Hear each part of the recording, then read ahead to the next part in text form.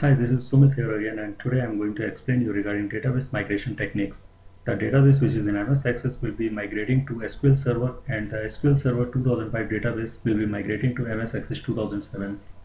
First of all, we will see with the migration of MS Access 2007 database to SQL Server. Here is my database.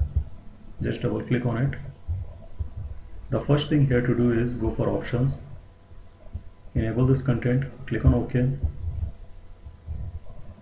You can see all the tables and everything here. Go for database tools, move data to SQL Server, create new database, click on next.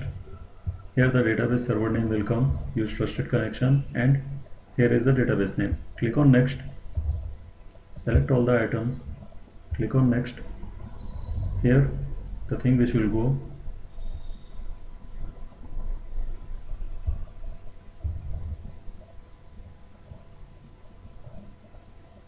click on finish.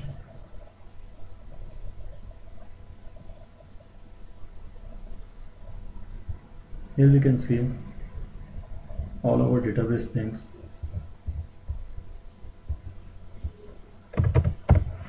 Has gone to SQL Server Management Studio. We just connect it and can see in the database list my database. Here all the tables and everything is here. Now the second thing, to migrate from SQL Server to MS Access. First thing here we need to do is we need to create ODBC connection of it. Let's suppose my database is COOP.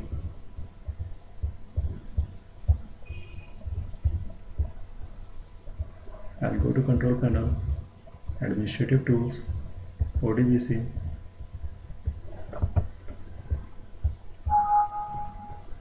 Click on Add, SQL Server, finish. Write the name, suppose any name I can write. Server is my SQL Server. Click on Next, Next. Change the default database.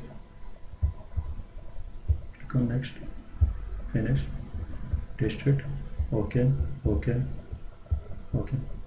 Now the DSN is successfully created for our database. Just we need to go for MS Access.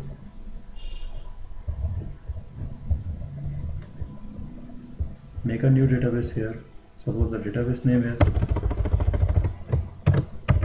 COP again. Create. We can see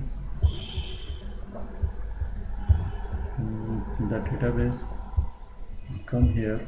Just you need to go for external data, more, ODBC database, click on OK, go for machine data source, COP, OK. Whatever tables are needed, you can just select it. Apart from system tables, these are the user table. Click on OK, close, and we can see all the three tables are here, as well as the data.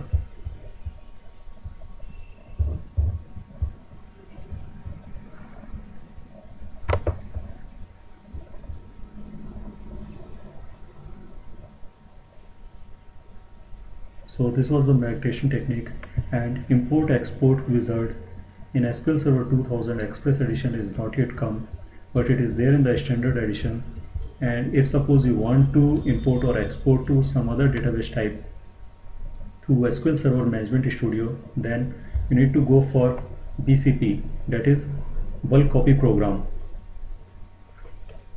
Thank you.